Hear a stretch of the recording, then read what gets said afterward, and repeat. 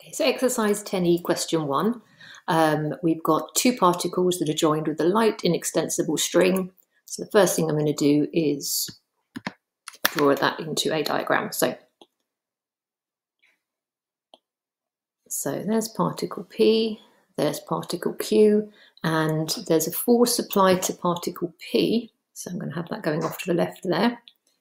And I'm told that it's accelerating with an acceleration of 0.4 meters a second squared. Okay, and I'm also told the masses of the two particles. The mass of particle P is 8 kilograms, so its weight is 8g. The mass of particle Q is 2 kilograms, so its weight is 2g.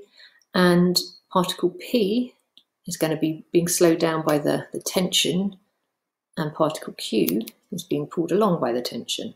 And those tensions will be equal and opposite to each other.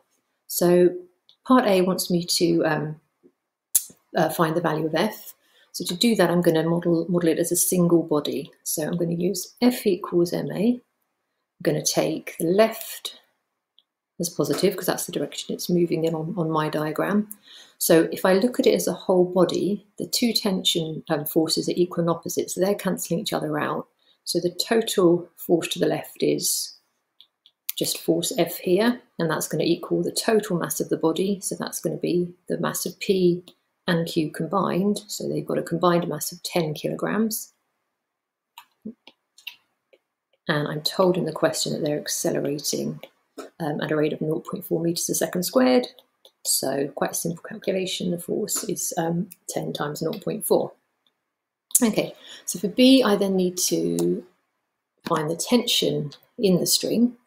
Okay, so to do that, I'm just going to look at particle P on its own. So if I just sketch out particle P on its own, it's got the tension working off to the right. It's got that force, which I now know is 4 newtons off to the left, and its weight is 8g. So if I use F equals ma just on particle P, and again, I'm going to take the left as positive.